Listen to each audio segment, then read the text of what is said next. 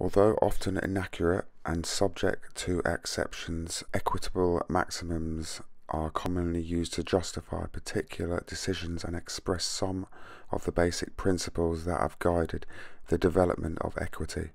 The main maxims are as follows. Equity acts in personam. Equity acts on the conscience. Equity aids the vigilant. Equity will not suffer a wrong without remedy. Equity follows the law.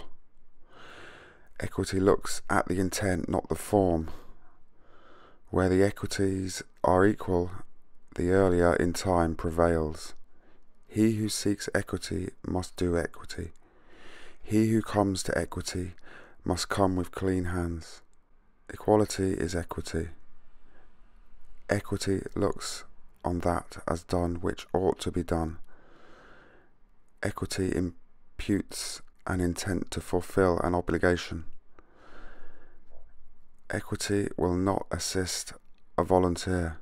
So the maxims of equity are legal maxims that serve as a set of principles of rules which are said to govern the way in which equity operates. They tend to illustrate the qualities of equity in contrast to the common law as a more flexible, responsive approach to the needs of the individual, inclined to take into account the party's conduct and worthiness. They are developed by the English Court of Chancery and other courts that administer equity jurisdiction, including the law of trusts.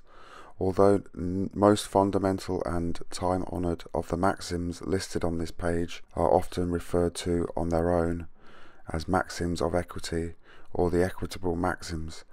The first equitable maxims is the equity delights of equality, or equity is equality. Like other kinds of legal maxims or principles, they were originally and sometimes still expressed in Latin. So it's a good thing to have a look into equity and what they mean.